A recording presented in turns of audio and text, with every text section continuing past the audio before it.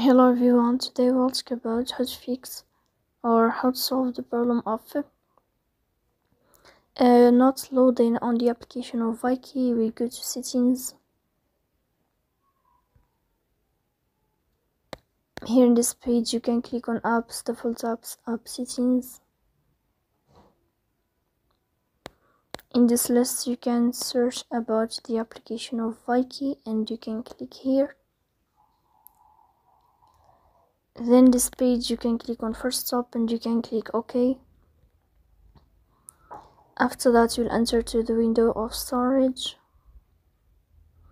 Here you can click on clear cache, but pay attention, don't click clear data because that can delete your account or can cause you errors in your app.